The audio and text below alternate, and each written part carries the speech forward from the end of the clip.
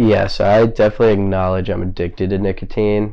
So vaping and nicotine over the past couple of years has definitely had a pretty steep financial toll on my lifestyle. And so, I got one mainly for the social image at first, but little did I know I'd develop a crippling nicotine addiction because of that. I kind of started almost 4 years ago now when I was a junior in high school.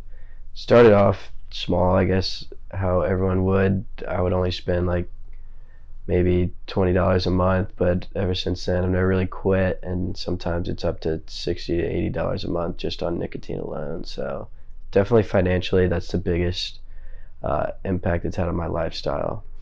I would say a large majority of my close circle participates in vaping, and it's never easy to quit when everyone you're surrounded with is doing it too.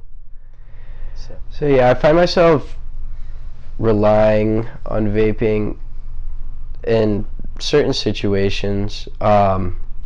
Schoolwork, I've almost turned myself into using it as an incentive. I'll usually do it like one of the first few things in the morning right when I wake up, and then one of the last things I do before I go to bed. Nothing's really worked like super well so far, but I do plan on quitting. I just need for those kids like 4 years younger than me, if they were in my shoes, like, or if I were back in their shoes right now, knowing what I know, I would definitely just stay away from it completely, because it's been 4 years. I never would have thought it would be 4 years later that I'm still using nicotine products.